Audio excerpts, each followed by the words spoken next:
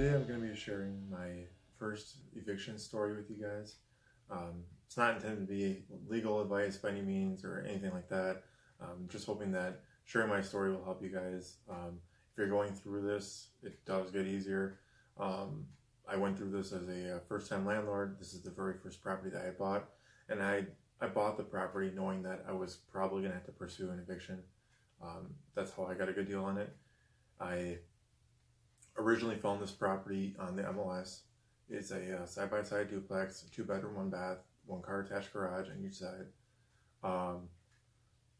One side was renting for about $300. The other side was renting for about $425, I believe. And I got the leases sent over to my realtor at the time. I reviewed them. I looked up the current occupants, did a little bit of research. They were both occupants that, I mean, they're paying way under market rent. The current market rent is about double what they were paying, at least. So I went into it. I knew that I was probably gonna, per the terms of my loan, I was gonna have to evict or have one side vacate because the bank's financing indicated that I would have to owner occupy one side. That's how I was able to get into this property, and that's a really good way to get started in real estate investing in general. Look for any house hack opportunities, or any a duplex is a great way to get into it. Figure out it's something that you still want to pursue, and it's a really good hands-on experience. So anyways, I bought the property. I did a lot of research on the tenants. In the state of Wisconsin, you can look up on CCAP. You can see any criminal complaints, any evictions, anything in the courts. They both had many evictions. I knew I was hoping to keep one side, I guess, so that way while I was renovating the other side, I would still have some income theoretically coming through, which is what I did. I planned on evicting the right side of the duplex. It's a side-by-side, and that was the one that was paying $425. However, they had a lot more criminal history and things like that that really concerned me. I also put the offer in indicating that I was going to purchase this contingent upon the right side being vacant. I believe my offer was, I want to say it was exactly what the list price was. I'm not sure. I don't remember now, but I remember it was a fairly strong offer, pretty low contingencies. Just indicated that the only contingency I had was I had lending contingencies, and then I had inspection, which I recommend for everybody that's getting started. And then I had a contingency that I could, the right side would be vacated. That way I could move into it. That's what the bank, that's one of the bank's requirements, was for me to move into one side and owner occupy. So I wrote up my loan that way. I did not get the property. I heard that I had the second best offer. No, sometimes you hear that. Sometimes it's not always true, but it was one that kind of bugged me because I really did like the property. I think it had a lot of potential. I did some research on the sellers, and they were going through a divorce, and it seemed like probably in that situation they just wanted to get rid of it. But unfortunately it didn't work out. I kind of moved on, but I kept my eyes on it, and I noticed that it never really went off the MLS. I kind of followed up with my realtor. I called the listing agent, and I finally heard back that the previous potential buyer actually had their financing fall through. They were all set to buy it, and then they had some kind of emergency, and financing fell through. They wanted to back out, and I had already seen it already, so I was comfortable putting an offer in without having to go see it. They were gonna put it back on the MLS, and well, it was still on the MLS. It just hadn't closed yet. It was pending sale, but before they could change it, I still put my offer back in. Although I talked to the bank this time, and I tried to clarify: do I need to actually owner occupy right away, or what are the terms? And the bank said they want me, per my terms of my loan, I had to owner occupy. but that wasn't until I believe it was like 3 months that they required that I be owner occupant. So knowing that, I went forward and I removed my contingency that the right side had to be vacant. My offer got accepted. Went through everything. During the inspection, nothing was really out of the normal. I mean, their side wasn't the cleanest, but the left side was very clean, which kind of reaffirmed my situation and reaffirmed my previous opinions about keeping them, leaning towards keeping them. So I got through the closing. After I purchased the property, I gave welcome letters and ways to contact me. I heard back very quickly from the left side tenant, which also reaffirmed my beliefs about keeping that one. Although the rent was lower, the unit was much cleaner, and the tenant was much more friendly and actually communicated. I didn't hear back for quite a few days. I eventually got a response from the right side, but at the time, it was a really, really drawn out process to actually hear back from them finally. I bought this property right before the first, I believe. So the first of the month came around. The left side had paid the rent, the right side had not, which reaffirmed again my opinion on having the right side vacate. So after the first, I gave them the notice to vacate. For the state of Wisconsin, it's 28-day notice. And I just kind of waited, I guess. And after 28 days was up, I remember going there on the first of the month, the following month, and I couldn't get any response. No one's come to the door. There's still vehicles there. I was under the presumption that someone was still living there. But they had gone through this before. They obviously knew that if they didn't come to the door, to kind of draw it out. And this is my first time encountering something like this. So I tried to talk to the local police and see if there's anything that they could do. It was a civil matter, so they said they weren't able to do anything. Although the moment I mentioned the property, they did recognize it immediately. They've had problems there in the past, and they knew it. As soon as I said the address, they were very familiar with it. I found out later that by talking to one of the officers that they had drug busts in the past, and explained some of the broken door frames. Now I know why. A good tip for the future is check in with the local police. They might have any insight, and it's not really something I would have thought of, but I don't think it would have changed my decision at all, but it would have been really good to check in with them, and now I know that might be something to consider. But I talked to the local police. They weren't able to do anything because it was a civil matter. Now, of course, I know that, but at the time, I really didn't realize why or understand it all. But they were willing to stop by. They said that they would accompany me while I tried to confront the tenant and see if they're still occupying the premises or see what the deal was. Because of the extensive criminal history, I was a little bit concerned about that. But they did have someone nearby in the area, and they said they'd be more than willing to stop by. Just more of a safety thing. When I got there, they actually had a couple of officers. They found out they had run some plates of the cars in the driveway. One came back for the current tenant. The other one came back for what I presume was her boyfriend, but I don't know for sure. But he had a very extensive criminal history. At the time, he had multiple warrants out for his arrest.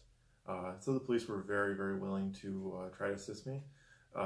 They stood back a little bit and they said, if I could get him to come to the door and they can see that he's in there, then they are able to arrest him for his warrants.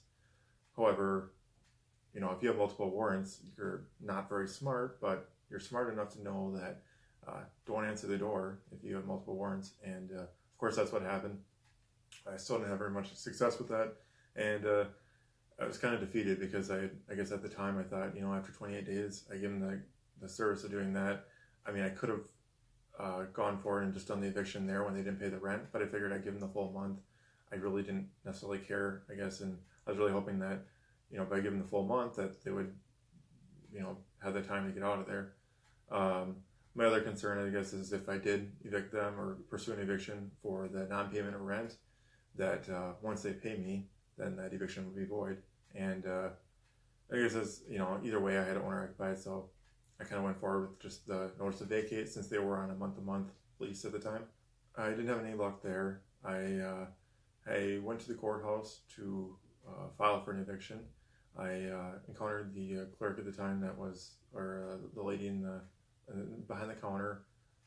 The lady behind the counter, she was just baffled that I would buy rental property. I mean, I'm young now. I was really young at the time, and she's just, I mean, I had asked for you know, whatever paperwork I needed to fill out to start the process of an eviction, and she was just almost trying to talk me out of it the whole time of even owning it, and I was really blown away. But that was kind of funny at the time. I had just purchased it, and I knew there was no way I was selling, and I kind of went into the purchase obviously knowing that something like this might happen. So I had filed for the eviction. Basically, I had to pay the sheriff. Most of it's all in one building, although they have the sheriff departments down the road a little bit. So I had to pay the sheriff to post the notice. Eventually, we got to our court date hearing. She did not show up, so I was waiting for her to show up. There was multiple cases going on at the time, and it's kind of an open thing where they call the next person up, and the judge was, you know, presented the case. If they were there, they would you'd hear both sides and make a decision. For the ones before me, I was trying to pay attention. I was a little nervous, and I was really glad that I wasn't called up first. So while I was watching the ones that some more experienced landlords or property management companies go before me, I was trying to listen and watch and do everything that they did, just trying to keep note of it, and hopefully I would be more prepared when it came up to my time. About halfway through, I was called up. My tenant had not shown up, so the judge, I explained my situation to the judge. She was very kind because I was very new at it, so I was a little nervous going into it. But because she didn't show up, I automatically won that case, which was a huge relief. And I had come really prepared. I had text messages. I had all my documentation in order, but you know, I was still nervous, and I'd never done it before. I know they've gone through it multiple times, and I was kind of shocked that they didn't show up. But because they didn't show up, I automatically won. I was granted the writ for eviction, and I delivered that to the sheriff department, and I believe they had about I think it was 7 days after they posted that they had to be out. And I had driven by like the day before just to, you know, see if they're still there. I had seen movement, but I did not again have anyone. I didn't have an encounter with anybody, but I knew that they were still living there. So it came to be the day of the eviction. I showed up, and there was a couple of sheriff deputies at the on the premises. They had looked through all the garage windows, and they were ready to come in. Surprisingly enough, the keys I was given from the landlord still worked. They hadn't switched out the keys. At the time, I hadn't gone in before because I did hear that they did have a dog, a very aggressive sounding dog, and I guess I wasn't going to mess around with that. But the day of the eviction, the dog wasn't there. The sheriff deputies were able to get into the unit, and while I waited outside from the end of the driveway, they came back, and I guess at the time I was just so nervous I didn't know what to expect. I was really hoping, you know, there was no major damage. I kind of assumed that, being the type of people they were, I kind of assumed that there would be some kind of damage. And when the sheriff's deputies got back, I was trying to read their expressions, trying to figure out, I know they've done this a lot, but trying to figure it out, you know, how bad it really was. And he did say, when he got back to the road, he said it was pretty bad. You know, he's seen worse, but it's pretty bad. And I guess I wasn't really sure what to expect when I went into it, but he gave me the keys and said, the building's been cleared out. There's no one in there, and good luck. So that was that. I got in and just destroyed. The property was absolutely destroyed. The living room was just a mess. In the corner of the living room, there was a coffee can of just coffee beans spilled all over. I'm assuming that's probably to hide the drugs in. I've heard that, that people do that just to hide the drugs in from any drug-smelling dogs. But the place was just absolutely destroyed. When I went in before, they had a candle going during the inspection.